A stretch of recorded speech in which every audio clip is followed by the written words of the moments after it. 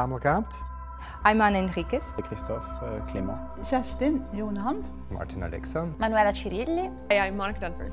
Pauline Gagnon. Samir Ferrag. Alessandra Cioccio. Stephen Goldfarb. Till Eifert. Sarah Strandberg. Valeria Perez Reale. João Pequenão.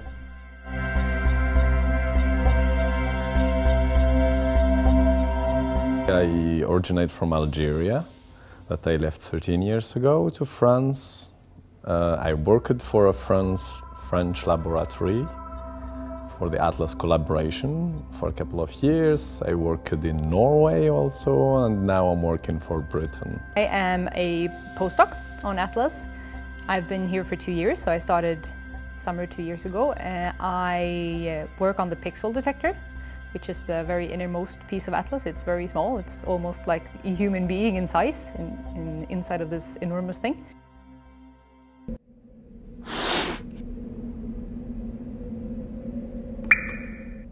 I'd say Atlas is a huge, gigantic device that is actually like a big microscope. Actually, you build a huge thing to see something very, very small and tiny, and to go back in time so much.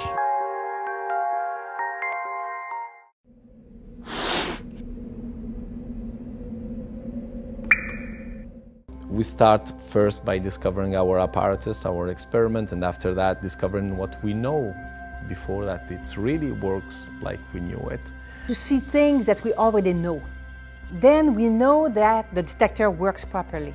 Well, I would hope at the very beginning, after already in the first year, there could be interesting discoveries. There could be a Z prime. I think the favorite Atlas discovery for everybody is the Higgs.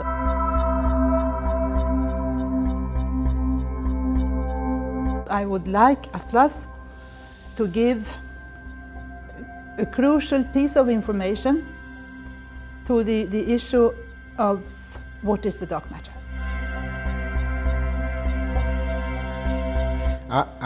What do I hope? I hope to see the unexpected. I hope something comes and hits us over the head and we were not looking for it.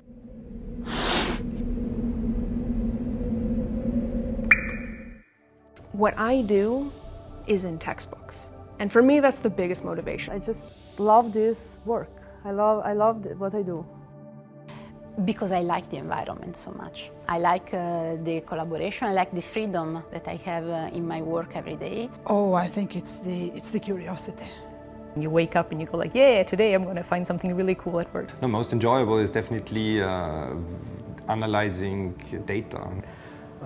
It's going to have an impact, and a long-lasting impact on human beings.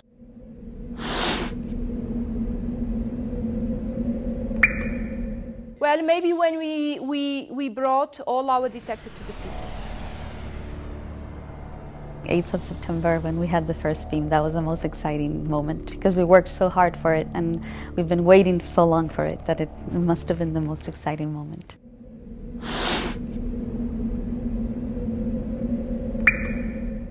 If you went through undergraduate or graduate school in physics, that was what you were doing. You were solving problems in different fields and you loved that challenge.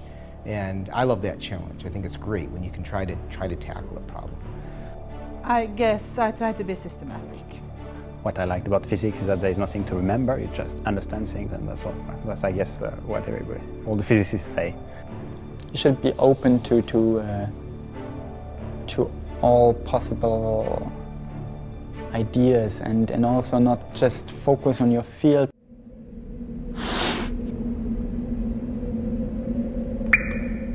I had a very, very good teacher in physics at high school, and the last year of high school she brought us to visit CERN, and that's where I clicked in and I decided, well, that might be interesting. From when I was a child, I loved math. I loved math. At whatever level I could do math.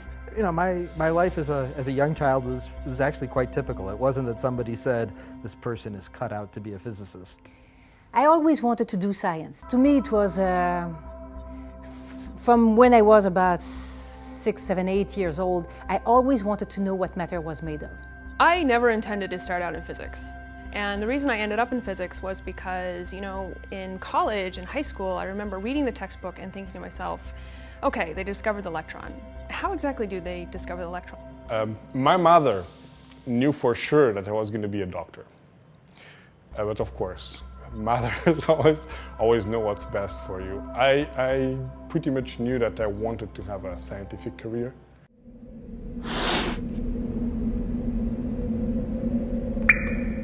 Yeah, they are mainly, well, I'm playing the piano. I happen to be a fan of horseback riding.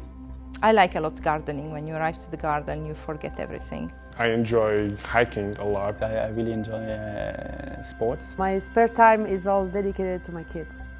I love drawing. When I came to CERN, I started doing scuba diving. I mean, I have a tendency to just head off to the mountain.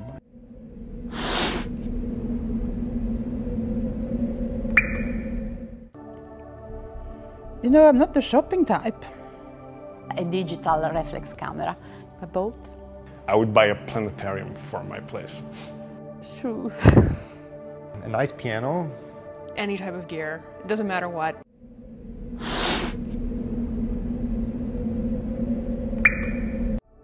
I would have to say muddy waters. I would love to sit down and talk with muddy waters.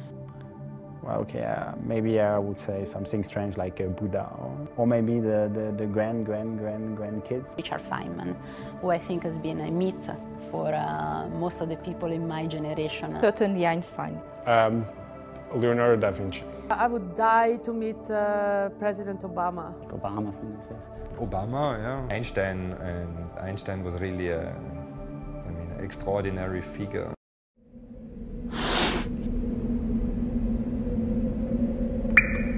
So recently I took a quiz on Facebook that was, are you a geek?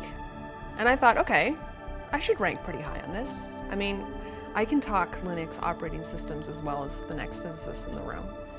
But actually I ranked a 1 out of 10. I was considered not a geek. I have to say, I'm not as geeky as I think as some of my colleagues, but a 1?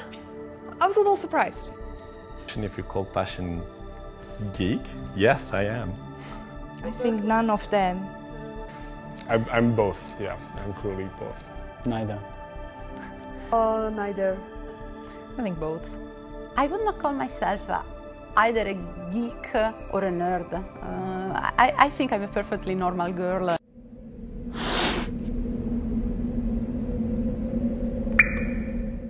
Well, if I couldn't be a physicist, I would like to be a musician. Study architecture. I think I would be a teacher. A teacher. I guess I would be a blues fan.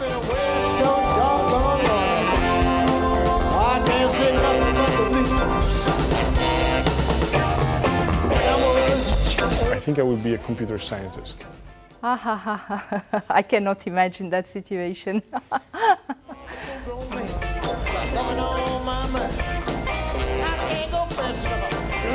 wasting my time. I'm doing 100 days.